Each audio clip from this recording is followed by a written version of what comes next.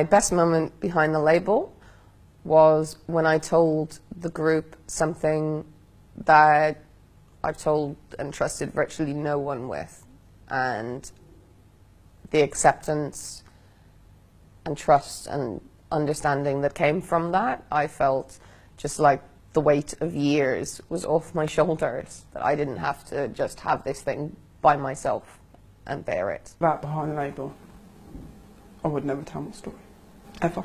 Everyone knew that I was attacked, but no one wanted to know about it. I am a survivor. I'm gaining more confidence, self-esteem.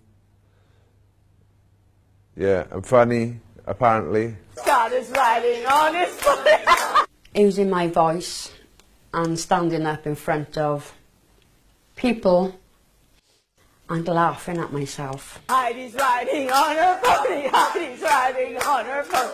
Oh, don't stop. It's brought me out a bit more than I expected. I enjoyed everything.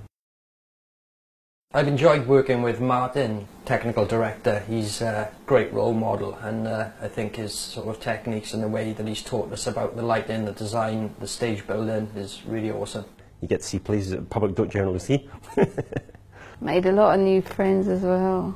It's been all the girls and the others.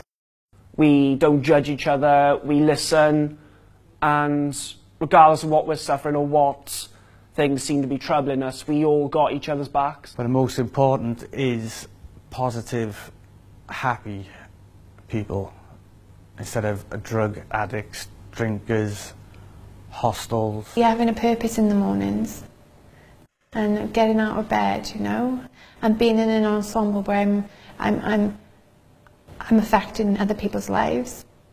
It's not just me anymore. One of the best things is the people I've met. All the staff have been fantastic, but also the people, our ensemble, they're the fantastic people. They're just survivors. If I want to come in, and I probably end up back in hospital going through with a drink. A lot of people I've known in them 11 years have passed away.